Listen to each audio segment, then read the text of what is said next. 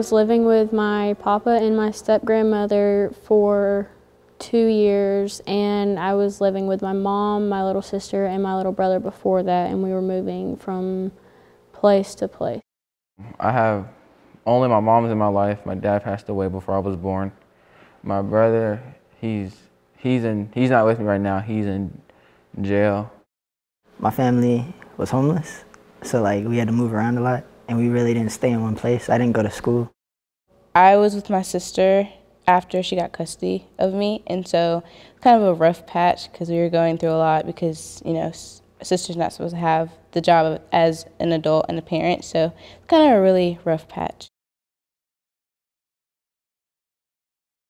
When I first saw the home, I really didn't know what it was, but when I saw the big building, it kind of freaked me out a little bit, and I kind of thought it was like haunted, and I had no idea what it was for.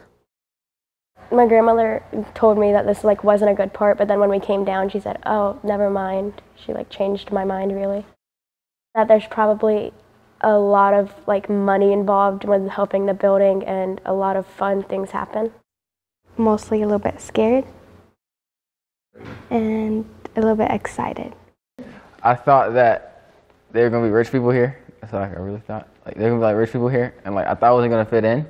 But then again, I thought I was inside a movie, because how big it was. I didn't think it was gonna be that big, because whenever my mom described it, she did not tell me this. The home teaches you a lot about how to work with people and how to respond to other people as well, and the educational wise that the home gives you, they give you really good schools, and so that can help educationally for the future and knowing things like that. That's some of the things that they help you with, and the trips and stuff, how to act, especially in public. It helped me with get a better education, somewhere to live, somewhere to eat, you know. It's really helped me get through life. The home really, I didn't have a lot of social people to hang out with. I was kind of always at home or at school, and I didn't get to do things that I get to do now, and I was always around the same people every day. So going to school, and when I'm here I get to meet Masons, and I get to go to Tatnall, and it just has helped me socialize more. Miss Janice is fun to talk to.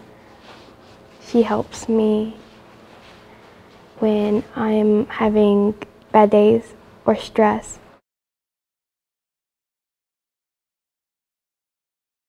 The goals I want is to be able to be a better person to people and actually care about my life and want to succeed in life, and not just do what I want to do, and actually follow the rules and not get in trouble with the law.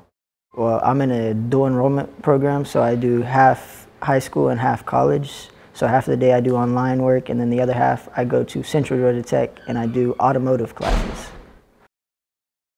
My plans are I'm gonna move to Cartersville with my friend, and I'm gonna try to become a mechanic, try to work at an auto shop or something.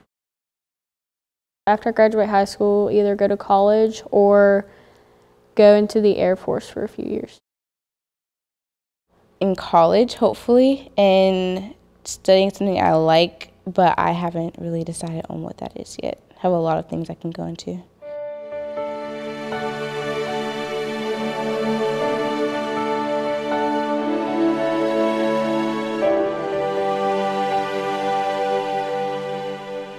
Now you've met a few of our children and heard their stories. The goal of the Masonic Home is to empower every child to reach their academic, social-emotional, and career potential. Please type in your heart to support our home.